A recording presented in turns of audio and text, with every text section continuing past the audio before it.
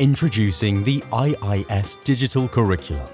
Developed by the Institute of Ismaili Studies, the IIS Curriculum is an international multilingual program of study for global Ismaili communities.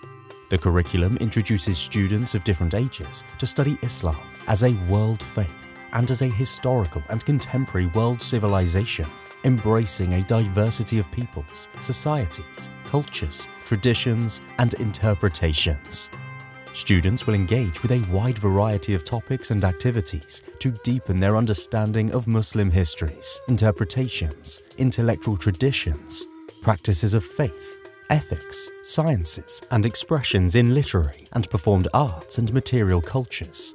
The curriculum aims to situate diverse Ismaili traditions within both their global and regional contexts.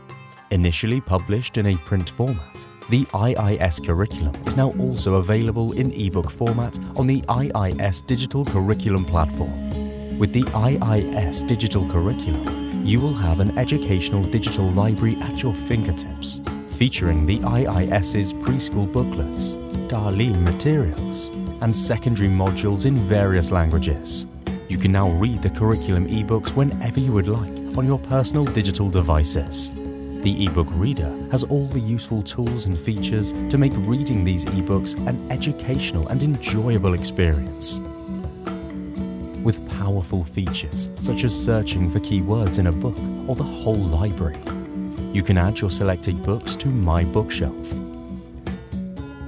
The reader allows for multiple ways of navigating through the ebooks by using the table of contents, the forward and backward arrows, the thumbnail navigation tool, or by bookmarking important pages.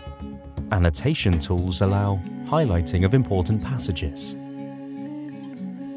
adding useful notes, and marking on the page. The secondary modules also have an interactive glossary.